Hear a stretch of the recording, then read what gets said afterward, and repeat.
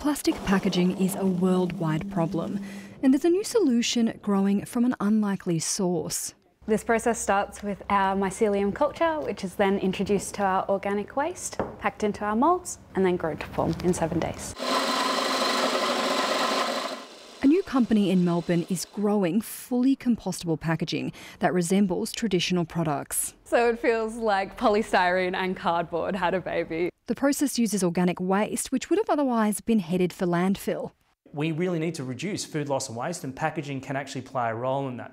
We thought this was such an exciting opportunity to really recapture those wasted resources and bring them new life. Already, the waste from wine production is being used to create packaging for the wine bottles, and there are more possibilities. This is our adapted species of mycelium that has been trained to grow on cigarette butts. By 2025, all packaging in Australia is planned to be either recyclable, reusable or compostable, but there's a long way to go. Our current data shows that 6.3 million tonnes of packaging were put on the market, of which we're only recycling 54%. Packaging like this has been created overseas before, but it is the first time it's been done here in Australia, and that makes a big difference when it comes to sustainability. With the help of mycelium, we can revolutionise waste. It's a natural way to help break down a big problem. Roseanne Maloney, ABC News, Melbourne.